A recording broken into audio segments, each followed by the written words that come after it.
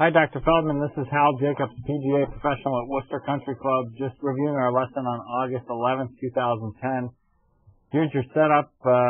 Looks really good in terms of setup. There's a couple things we worked on. We worked on syncing up your hands and your arms and your chest and your hips. So just let me go through a couple things here. And I'm going to bring up David Toms over here on the right. You guys have very similar body frames, and I think that it's pretty good in terms of a comparison. So let me get David Toms up there up top on his golf swing.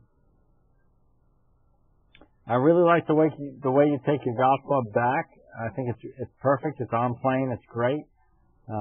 Very similar to David Toms right here.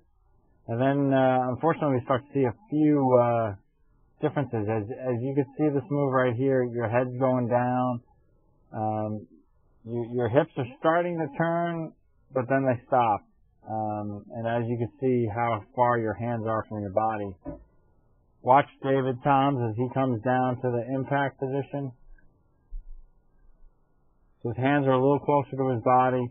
His hips are way more rotated than yours. As you come into impact, you can see from this position here, halfway down to impact, your hips haven't moved at all. And David Toms just keeps rotating through the shot. In fact, at impact, you can't see much of his left shoulder, where I can still see your left shoulder here. And I think a lot of that has to do with what we worked on. We worked on your hips rotating first and through, and then your shoulders, and then your hands. So I think if you keep working on that, trying to sync everything up so that your hips rotate first and keep going through the shot, and then your shoulders turn, and then your hands come in the impact, I think you'll be way more consistent than you are now.